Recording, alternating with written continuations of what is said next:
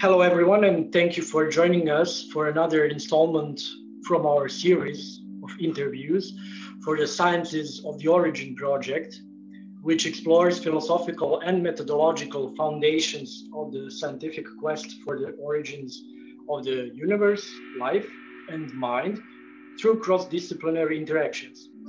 This project is supported by the University of Oxford's project, New Horizons for Science and Religion in Central and Eastern Europe, which is founded by the John Templeton Foundation. So my name is Janko Nešić, and I'm a postdoctoral researcher on this project, working at the University of Belgrade. And today I will be talking to Philip Goff, a philosopher and a consciousness researcher who is currently working as an associate professor and deputy director at Durham University, UK.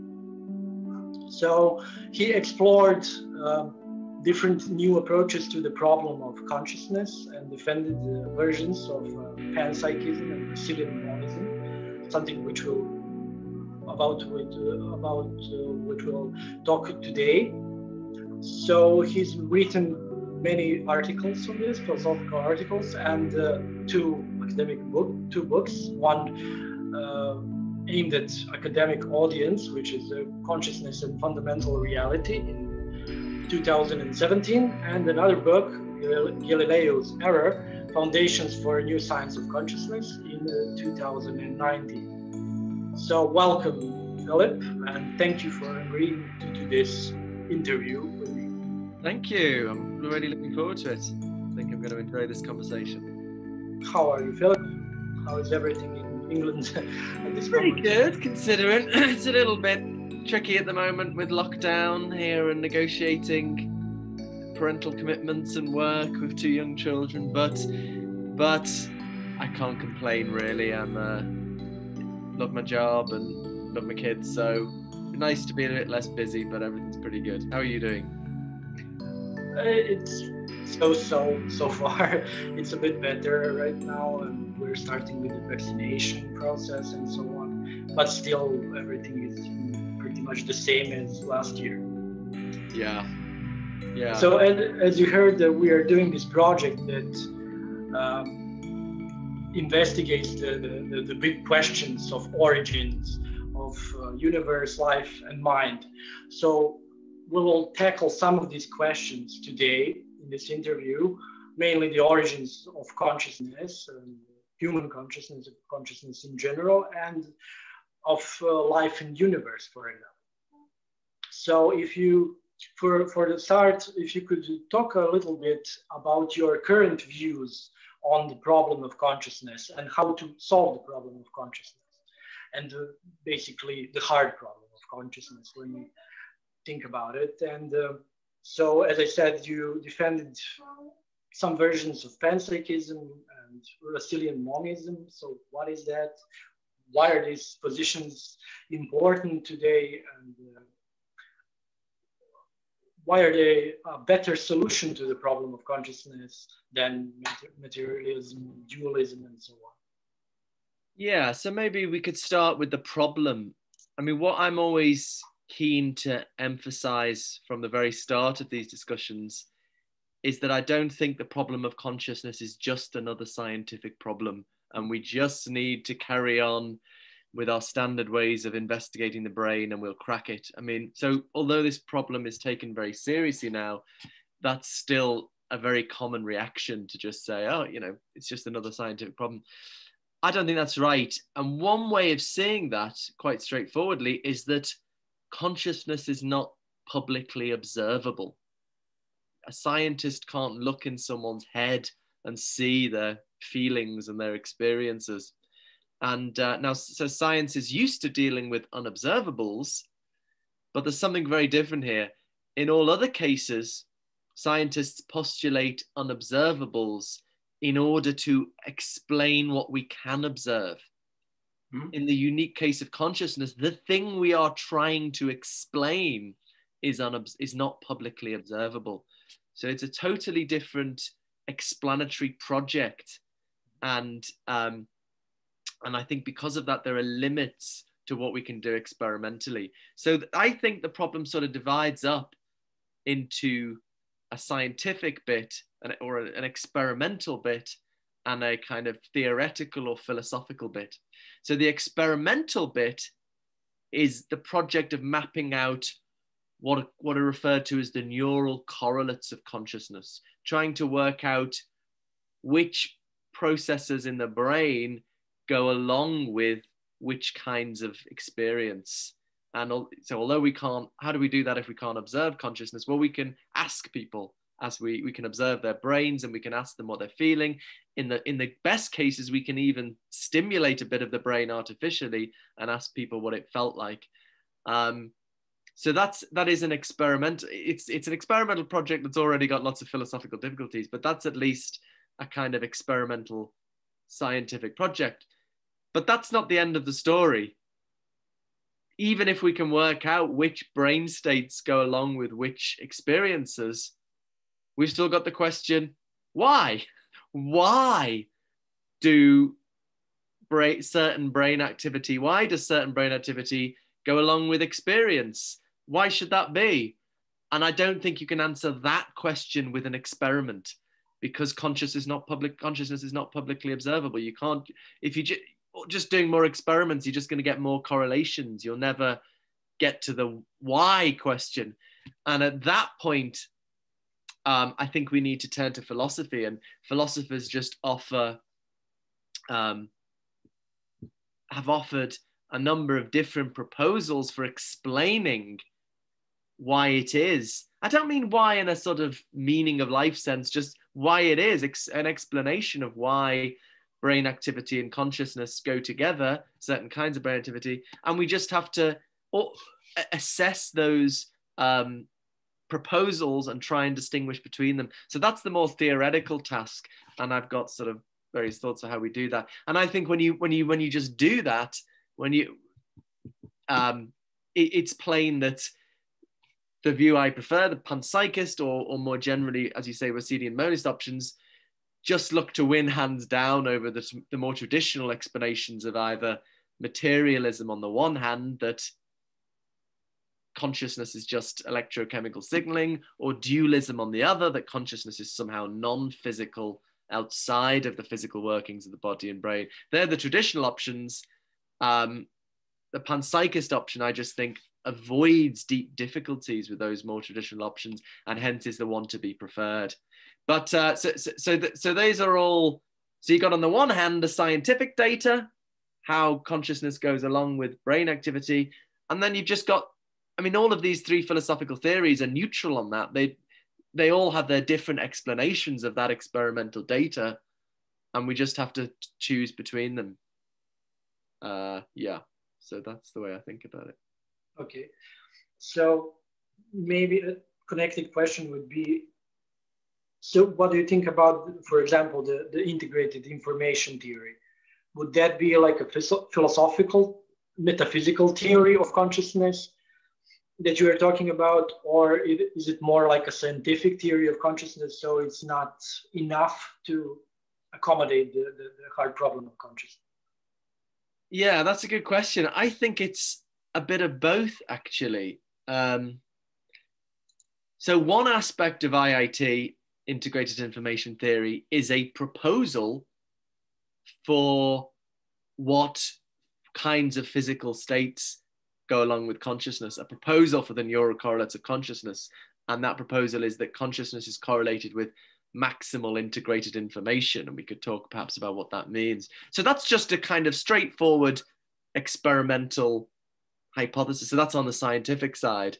But also Tononi builds in a lot of philosophical background and vocabulary. He talks about intrinsic existence. He proposes an identity between consciousness and maximal integrated information. So that's going more into the philosophical bit. We had a conference on IIT in New York a few years ago, in NYU, and a lot of philosophers were saying we could distinguish thin IIT, which is something like the experimental, the scientific proposal, from thick IIT, which is all the philosophical framework. Tononi wasn't too keen on separating them out. But in terms of the philosophical aspects, they're very interesting, but I don't myself buy it. I mean, philosophers never agree. I mean, partly because I've written a review of Christoph Koch's book on panpsychism from 2019, The Feeling of Life Itself. And I just reject that identity claim because, well, I mean, the core of the problem with materialism in general, in my view, is that physical science works with a purely quantitative vocabulary, whereas consciousness involves qualities, the redness of a red experience, the smell of coffee, the taste of mint. And I don't think you can capture these kinds of qualities in the purely quantitative vocabulary of physical science. And so if your theory of the brain is framed in a purely quantitative vocabulary, you inevitably just leave out these qualities and hence leave out consciousness itself. This is another way of saying why it's not just a straightforward scientific project, because we're not trying to explain publicly accessible data. We're trying to explain these subjective qualities that are not publicly observable, but we immediately apprehend in our experience. Anyway, so that's why I reject materialism, because of this gap between the qualitative and the quantitative. That the reason for the title of my book, Galileo's Error, is that this is well understood by Galileo. When he set up physical science, he said, we want a purely quantitative mathematical science. If we want that, we've got to take consciousness outside of science. So he designed science to ignore consciousness. And now people say, oh, science has gone so well. Physical science, I should say. Physical science has gone so well. Of course, it'll one day explain consciousness. Well, that's a misunderstanding of the history of science. It's gone so well because Galileo designed it to ignore consciousness. Anyway, coming back to IIT, Integrated Information Theory, I think that just has the same problems as materialism, because as I discuss in my review of Koch's book, they're trying to identify a purely quantitative state, namely maximal integrated information. That's described in purely quantitative terms with the qualitative reality of consciousness. And I just think those identities are unintelligible. So I don't agree with the philosophical bit, but that still leaves thin IIT, the proposal as regards the neural correlates of consciousness. And I'm open to that. I often use it in my papers because it gives us a nice, clear possibility of what might be the neural correlates of consciousness. But basically, I think it's such early days in the science of consciousness. You know, people get very excited by brain scans, but you've got to remember every pixel on a brain scan corresponds to 5.5 million neurons. And we're only 70% way through understanding a maggot brain, which has much fewer neurons than the 86 billion in the human brain.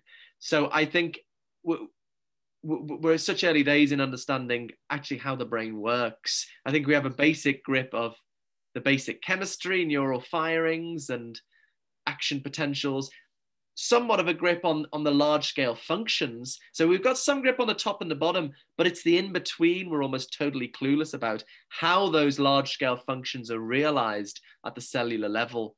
And until we have more of a grip on that, I just think it's so hard to assess these different neuroscientific proposals like the integrated information theory, global workspace theory, and so on.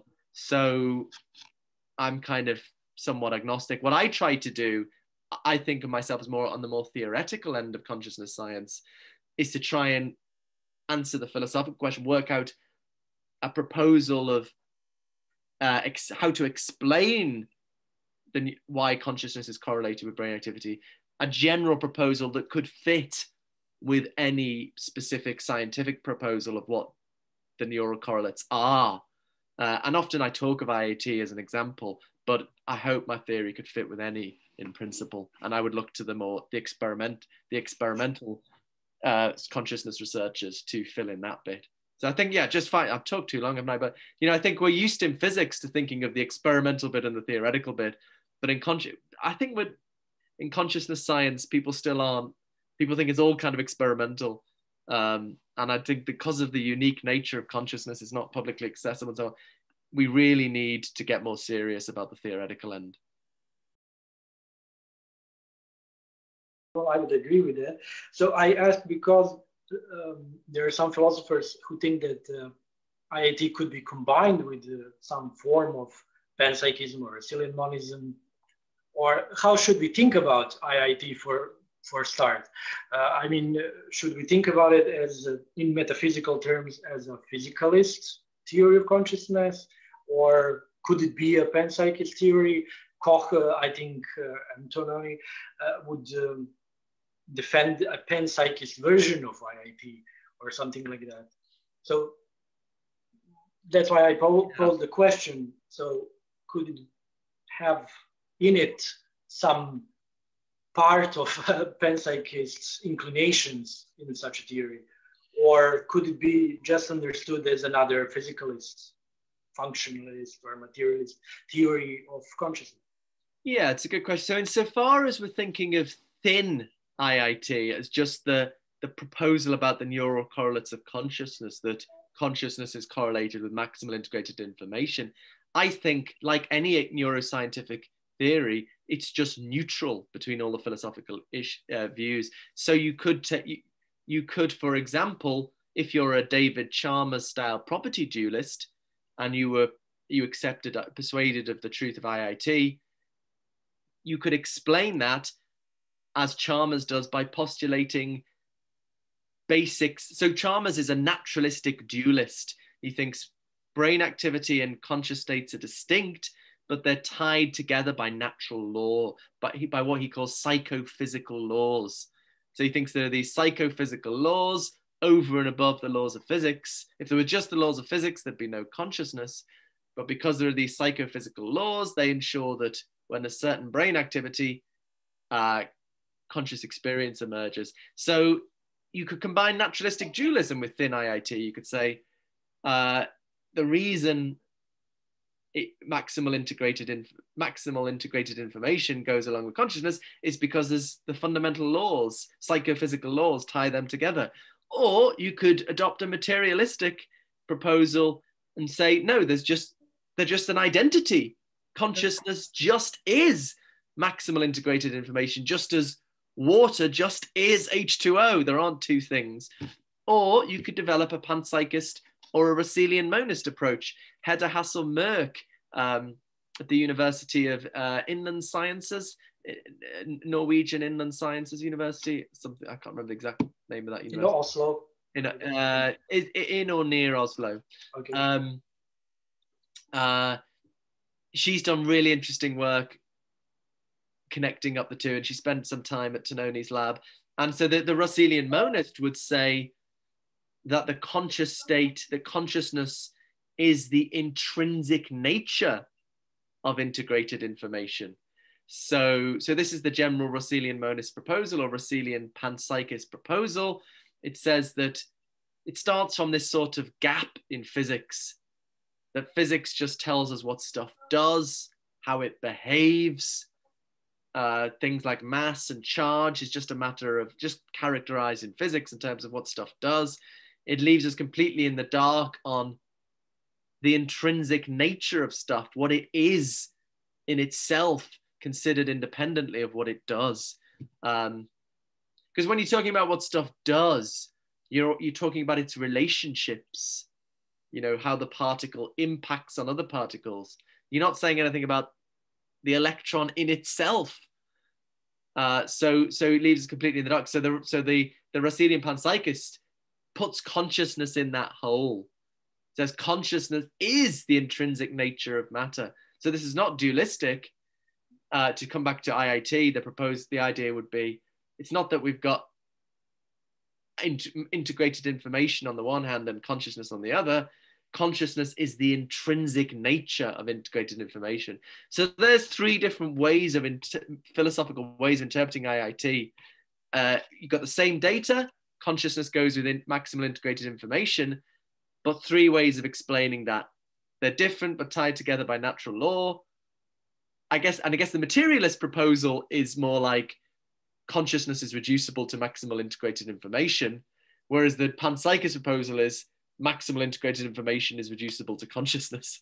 So there's three different proposals. So yeah, so I'd be open to the, I mean, the way Tononi and Koch talk, it looks like a straightforward materialist proposal, but I mean, that's how it looks to me as a philosopher on the face of it, but maybe then philosophers interpreting it in a way they don't really intend it. I mean, it's panpsychist in the sense that it implies that consciousness is more pervasive in the universe, but it doesn't.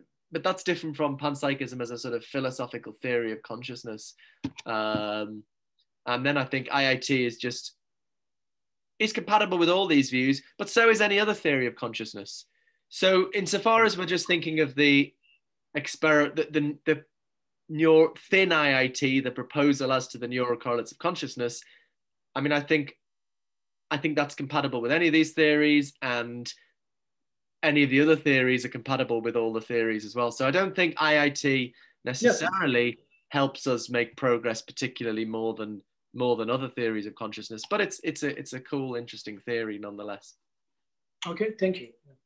So would you say, perhaps we can pose this question at this moment, if this is like the experimental neurophysiological side of the exploration of consciousness, and we have the other, like the phenomenal side aspect of consciousness that we want to explore, could perhaps some theories or ideas from the phenomenological tradition be of some importance and used for the analytical philosopher today, and analytic metaphysical theories of consciousness?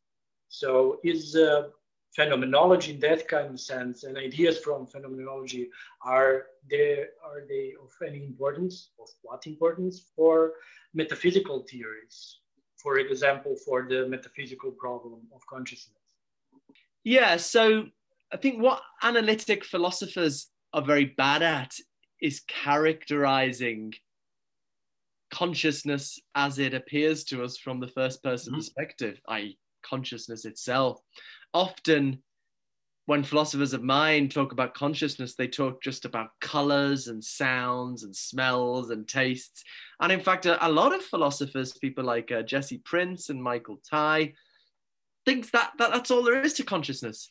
Whereas I'm one of a growing movement of analytic philosophers who think that consciousness is much richer than that. We see things as faces. If I'm looking at you now, I see a person and a nose and a jumper and a cupboard, and that's part of the character of my experience. In other words, aspects of the character of my experience involve the deployment of concepts. If you see something as a cupboard, that involves the use of a concept. That's something Susanna Siegel is well known for arguing for. Cognitive penetration. Cognitive penetration, cognitive penetration, it's connected to that, but cognitive penetration could mean merely a causal thing, that your cognition affects the conscious experience. So, I mean, Michael Tai could hold that, could think experience is just colors and sounds and shapes, but sometimes there's a causal impact from cognition. Whereas this view that I'm inclined to is more that it's not just that cognition causally affects conscious experience, but it's involved in conscious experience. In fact, I'm inclined to think that thought itself is a kind of conscious experience, sometimes called cognitive phenomenology. And I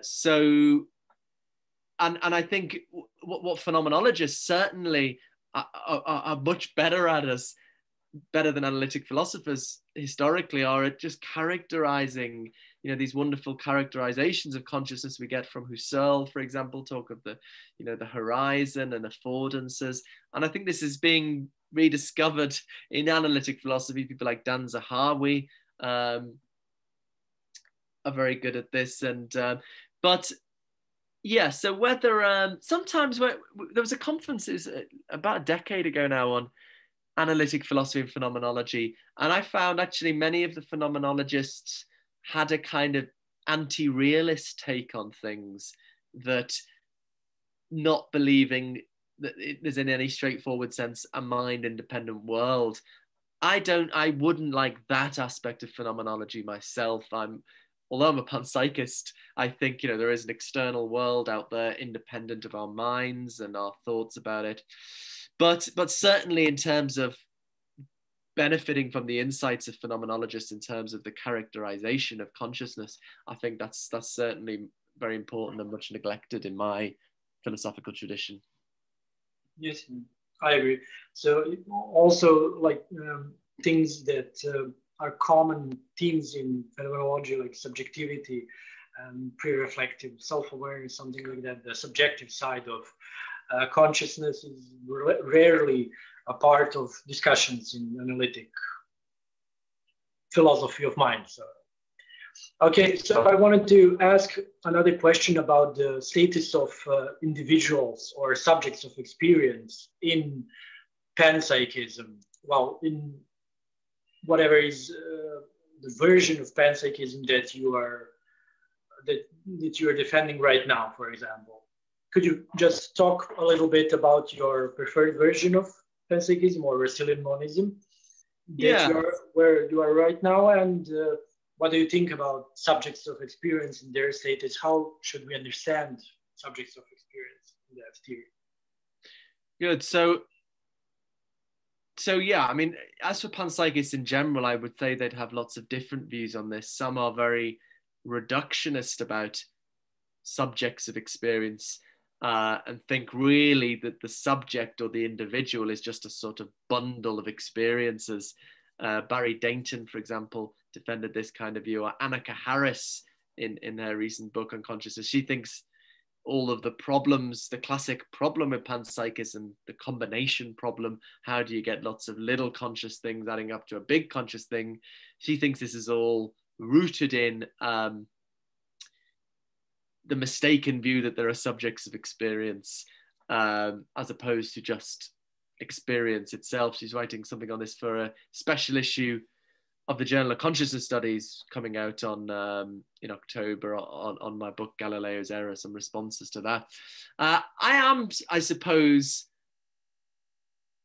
pretty more serious about subject. I mean, not that makes it sound like as opposed to frivolous or something. I'm more of a hardcore believer in subjects, I suppose. And I suppose I am increasingly inclined to think that subjects of experience are in some sense irreducible, that you can't account for the existence of a conscious subject in more fundamental terms. And so we have to take them as, in some sense, irreducible aspects of reality.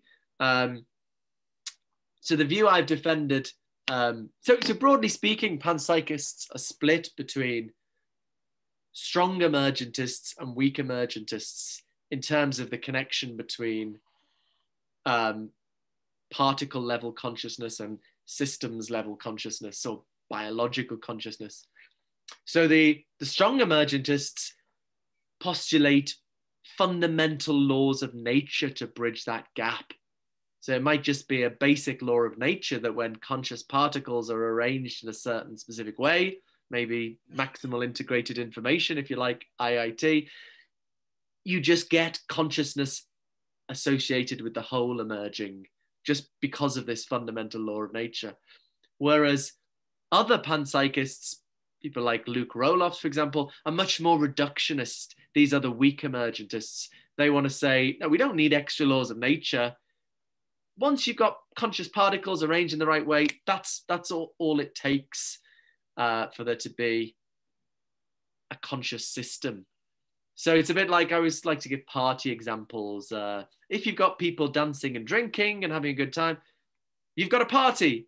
The being of the party wholly consists in the fact that there's people dancing and drinking.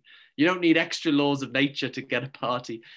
Similarly, for a reductionist panpsychist, the fact that there's a conscious system wholly consists in the fact that there's particles arranged in a certain specific way.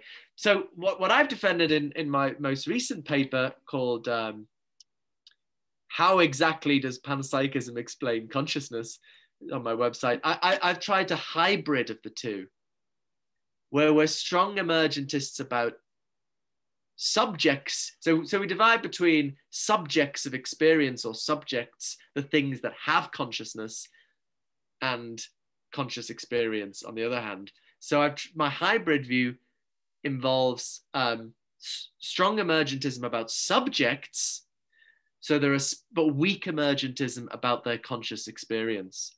So there are special laws of nature that ensure that in certain specific circumstances,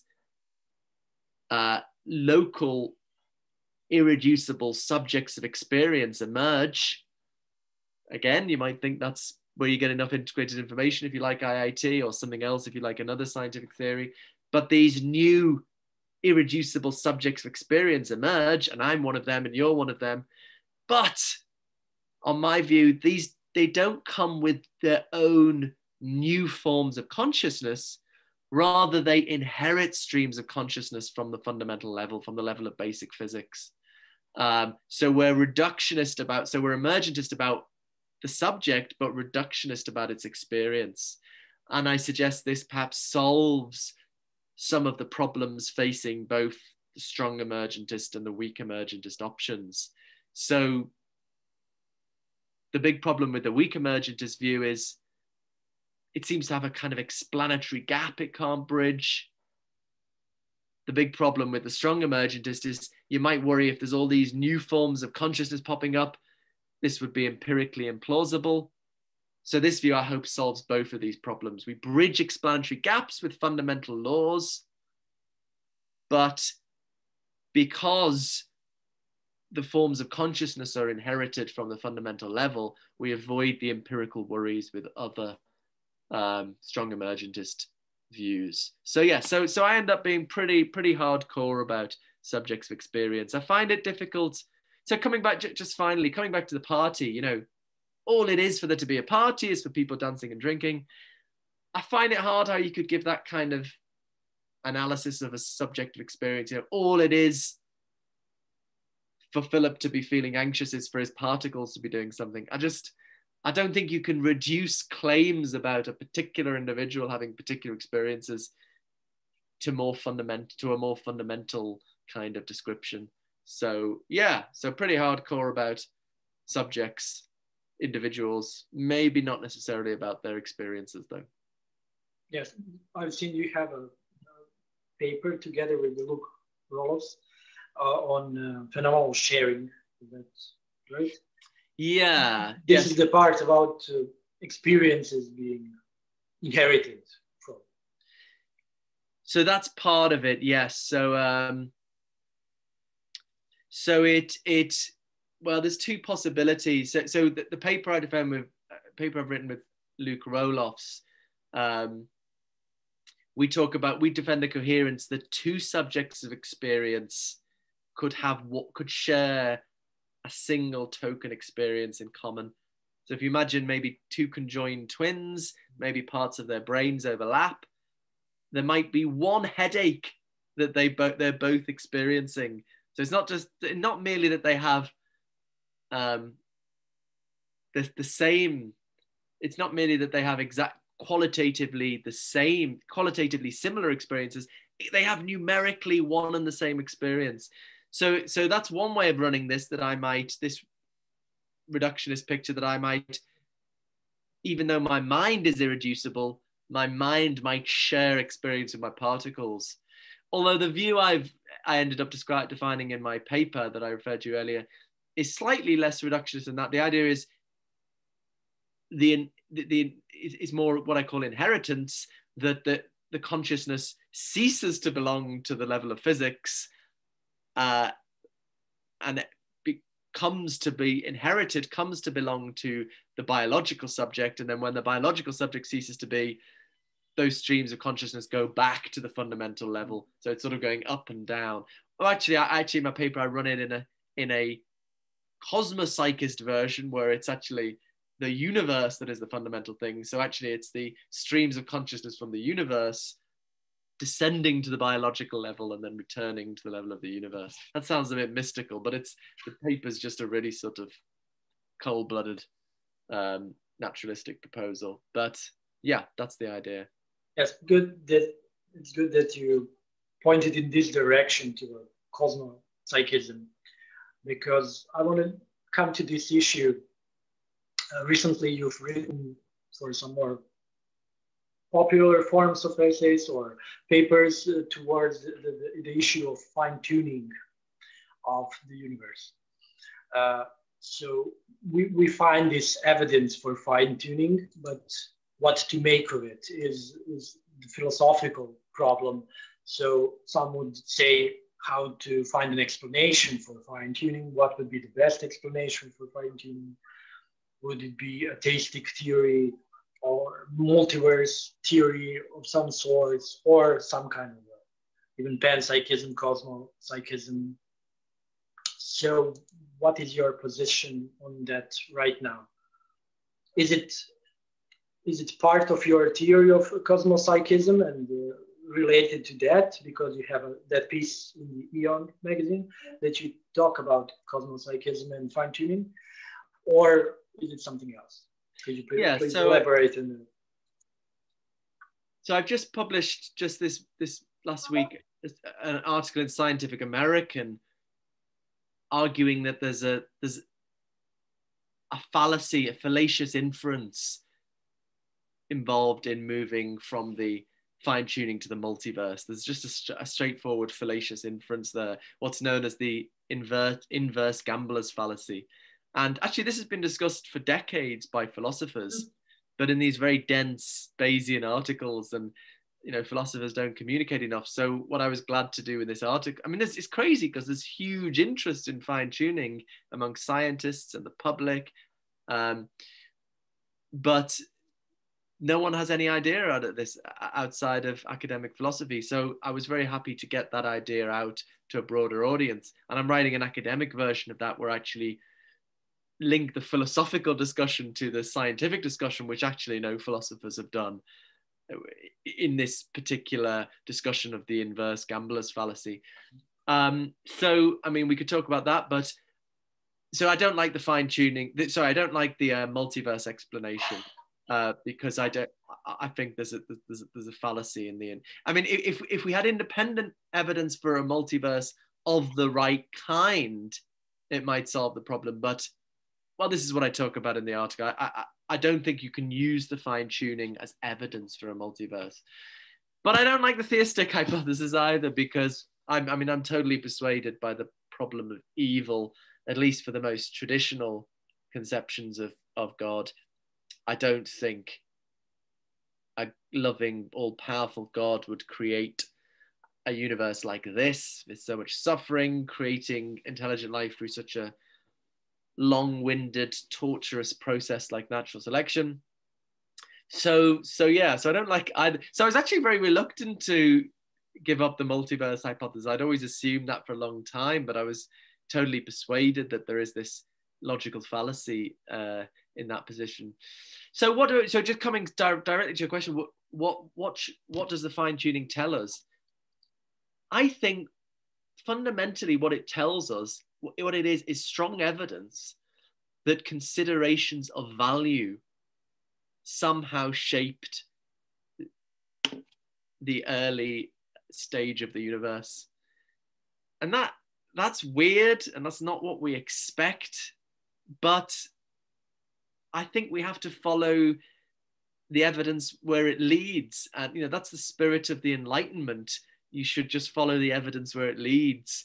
But I think human beings aren't very good at that, because they get in a certain conception of how science ought to be, and it doesn't involve teleology or value or something. But then it turns out we have this very strong evidence that considerations of value have played a role in somehow in shaping the universe. I mean, just to make that clear and explicit, it's not, people say, oh, the fine tuning's improbable. That's not it, because I mean, any values of those constants that had come up that would be equally improbable what's surprising is that they are, against all the odds, exactly the values necessary to have a universe of great value with intelligent life. And, you know, most of the other combinations, many of the other values of the strong nuclear force, for example, you just have hydrogen, the simplest element. So that, to my mind, this shouldn't be as debated, as contested as it is, because we now have mathematically precise definition of evidence, ways of understanding evidence from Bayes' theorem. You could just do a straightforward Bayesian inference to reach that strong confirmation for that hypothesis that considerations of value have played a role somehow in shaping the early state of the universe. So we just have to face up to that and try and theorize how it could have happened. But I don't think we need to postulate anything supernatural. So yeah, I've worked out a kind of cosmos. I think on reflection, it doesn't actually need to be cosmopsychist, just a view in which the universe, part of the workings of the universe involve responsiveness to value. So how does, I mean, the way I've worked it out is just drawing on the observation of David Hume that we don't know. Science just tells us how things behave. It doesn't tell us why they behave. You know, Newton gave this law of gravity, mathematical law describing the work, you know, how objects behave. And people said to him, why does that happen? And he said, in Latin, I don't frame hypotheses, right? So, you know, physicists just give us these mathematical laws. They don't explain why. So I've proposed that it's a coherent, empirically adequate proposal that actually what's going on is the universe trying to, what is really driving the show is the universe trying to maximize value. You might think, okay, well, if the universe is trying to do that, why are things not better? And what are the laws of physics doing? Well, so on this proposal, the laws of physics record the constraints, the limitations of the universe. So this is not an all-powerful deity. This is something that's trying to maximize value, but under certain constraints, not imposed from outside. It's just limited in what it's able to do. And the thought is there'd be, and here I cheekily borrow from multiverse theorists, there would be some flexibility in the earlier stages of the universe for shaping those constants. If we bring in kind of string theory, as it's sometimes put on string theory, the constants are thought of as a sort of a phase of space. So, and multiverse theorists hypothesize that was kind of up for grabs in the very early stages of the universe. So we've got a universe that's maximizing value, but under constraints, and those constraints were a little bit less settled in the early stage of the universe, and we explain the fine-tuning that way. So there's lots of more details that need to be filled out. But I mean, like I find increasingly on many of the arguments for God, I think, you know, there's some force to this argument, but I don't see why we have to posit anything supernatural. We just try and that's really often my approach to these things. That, you know, I've never done like either extreme of sort of ignoring these things that seem obviously to have force or retreating to the supernatural.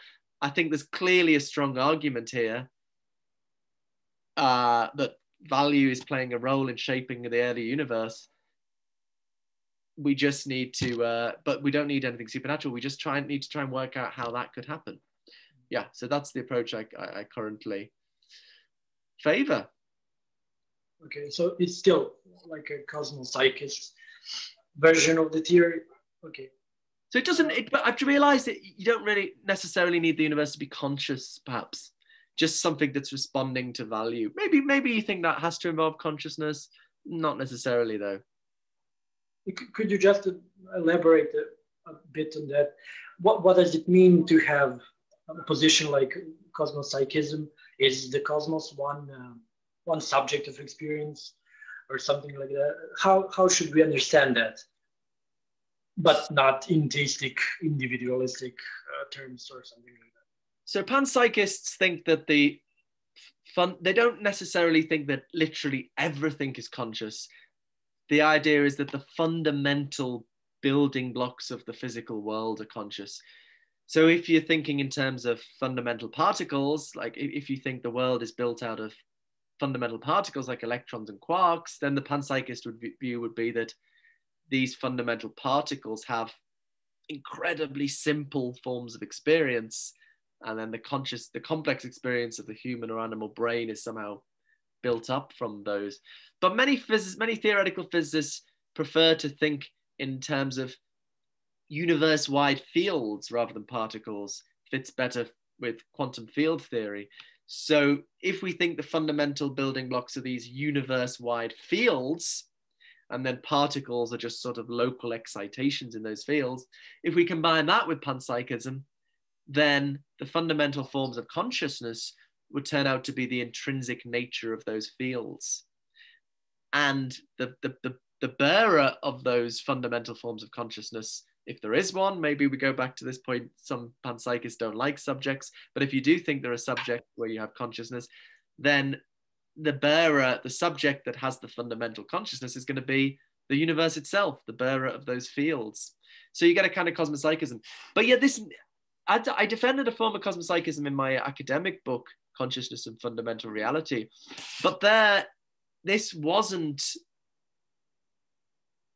an intelligent agent or, anything like that. It wasn't sort of good. It was just a mess. It's just, it wasn't something, I assumed in writing that book that you have to be subject to millions of years of natural selection to become an intelligent agent. This was just a kind of messy consciousness. It was the fundamental form of consciousness, but it was just a mess. But if you then bring it, so I think that's all you'd get if you're just trying to explain consciousness. But if you then bring in the fine tuning, then you might have reason to attribute slightly, some more sophisticated mentality to the cosmos, responsiveness to value, awareness of, in some sense, of the consequences of actions. Because at one point, I'm sorry for interrupting, you call it agentive cosmopsychism. Yeah, so I call that agentive cosmopsychism. Maybe that word can put certain people off. I mean, the key thing is responsiveness to value. So you needn't think of this as an agent like a human being. In many ways, it may be much more limited than us. We're kind of flexible, and we've got these very flexible mental representations. This could just be a thing that just responds to value, and it's not sort of thinking, what should I do today? Or it's just responding to value. Is that an agent? But I was thinking of an agent as something that responds to value. But perhaps the word agent can maybe be a little bit misleading. But yeah. So what do you think the response, or what's the response you get from scientists, physicists, and philosophers of science for such ideas about fine-tuning and so on? I haven't talked just about this too much. I have I got a very angry blog post from Jerry Coyne, who's written about 13 angry blog posts about me to this date. Actually, one of them was about this stuff. But I mean, he's I think very, very ideological sort of individual. But yeah, I guess, I mean, I think this is the problem, that if you think about the spirit of the Enlightenment, what was the Enlightenment all about? It was about two things. On the one hand, it was about just following the evidence and the arguments where they lead. But on the other hand, it was like, it involved a certain conception of what science should be, what the universe looks like according to science, that it's sort of mechanistic and not teleological. And I think since the middle of the 20th century with the fine tuning, they've come apart because the evidence is sort of pointing towards something teleological, whereas, the picture of science that we've had for 400 years is pointing in the other direction. So, I think people are naturally conservative, and it's very hard to just look dispassionately at the evidence, but it gets into people's identity and their sense of who they are, that this is the truth, and we're not like those idiots. And so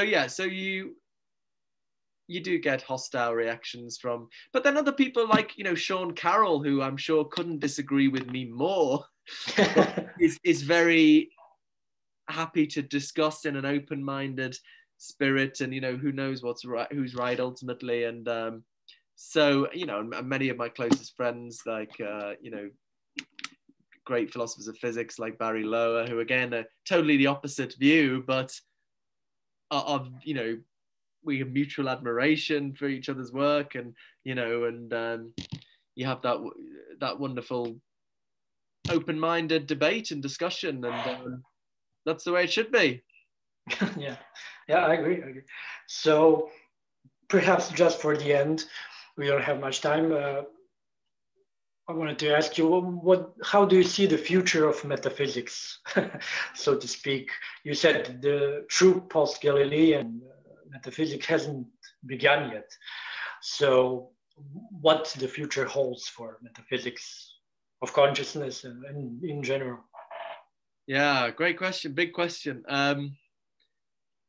So I think we're going through a phase of history where people have been so blown away by the success of physical science and the incredible technology it's produced that they're inclined to think, this is it, this is everything. We've found the truth, But in my view, if you trace things back to the start of the scientific revolution, I think the reason it's been so successful is because it was designed for a quite focused, specific task, namely accounting for publicly observable data in a quantitative vocabulary. But I think there are lots of things we know to be real that can't be accounted for in that way, that are not, that it's just a totally different explanatory project. With consciousness, for example, it's not about accounting for publicly observable data. It's about accounting for these invisible subjective qualities that we immediately apprehend in our experience. So consciousness is the most obvious one, and I think that's the one that's going to persuade the world in the first instance. But other things like, facts about value, facts about possibly about free agency, facts about what grounds mathematical and logical truth. There are many things that need to be accounted for, many questions we need to answer to inform our theory of reality that aren't straightforward scientific questions. So I think we need to get out of this scientistic phase to appreciate that there are things we know to be real, not on the basis of observation and experiments. That's our current worldview.